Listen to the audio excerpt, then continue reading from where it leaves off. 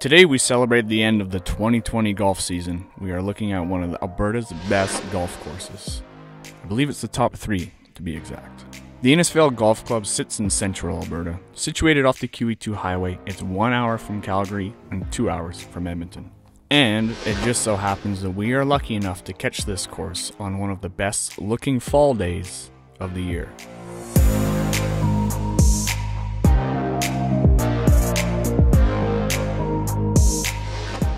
Founded in 1924, this scenic gem has 3 amazing 9-hole layouts.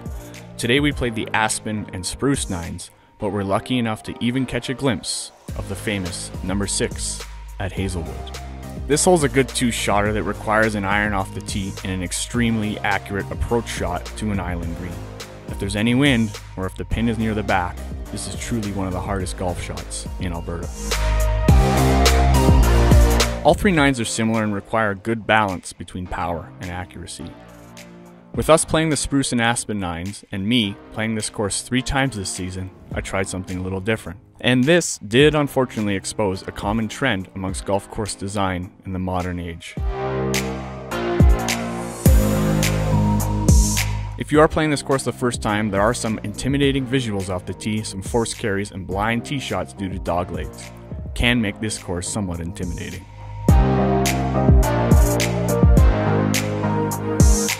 But if you have a long ball and are confident off the tee and know where to hit it, more importantly know where to miss, you can overpower this course.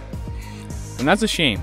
In the early 1900s, before technology of golf equipment started eclipsing golf course architecture, Innisfail would have been quite the challenge. As far as looking at this course on paper, from the back tees, all 3 9s have a rating around level par, and the distance is approximately 3,300 to 3,400 yards for par 36s. To me, it's a good balance between challenging holes and shorter par 4s that you can play the risk-reward game. The green fees and rates require a little bit of an explanation. For the location in central Alberta, the prices would be a little bit on the higher side. But when you factor in the quality of golf course that you get to play, it's a steal of a deal. We were lucky enough to find the course with relatively soft conditions, which helped with my bomb and gouge strategy. The greens are in great condition and roll true and hold approach shots nicely. This course also offers a unique vibe. You'll get seasoned golfers playing Riley best ball matches. You also get locals wearing jeans and t-shirts. This has that inclusivity vibe that we all know that I love about the modern age of golf. If you're a fan of the risk-reward side of golf, like bombing driver, and like the opportunity to make a lot of birdies while enjoying one of the more scenic golf courses you could ever play, this is the place for you.